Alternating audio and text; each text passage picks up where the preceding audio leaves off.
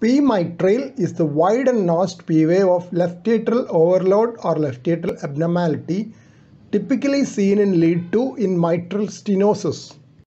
Normal P wave has a width of up to 2.5 mm or duration of 100 milliseconds. When the P wave widens, it is due to left atrial enlargement. The second component of normal P wave is contributed by left atrial activation. This activation spreads leftward from the sinus node through the Bachmann's bundle and interatrial conduction pathway. The new terminology of left atrial abnormality for left atrial overload has been suggested because the same pattern can be seen in left atrial dilatation, left atrial hypertrophy, or increased pressure in the left atrium, or any combination of these. The terminology of left atrial abnormality was in use earlier also, but less frequently. Please subscribe to this channel for future updates. Click on the subscribe button.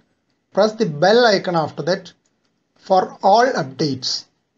Left atrial abnormality in the ECG has been used to predict left ventricular hypertrophy in the presence of right bundle branch block, which may mask electrocardiographic evidence of left ventricular hypertrophy.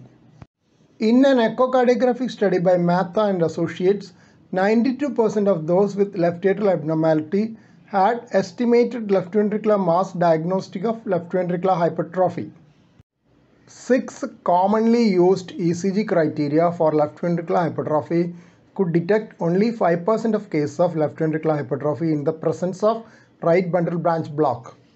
Same group of authors have reported the utility of left atrial abnormality in the ECG for diagnosis of left ventricular hypertrophy in the presence of left bundle branch block as well.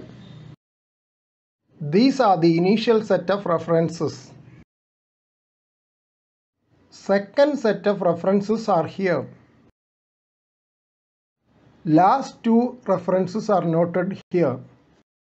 Please don't forget to subscribe to this channel for future updates and click on the bell icon for all updates. Thank you.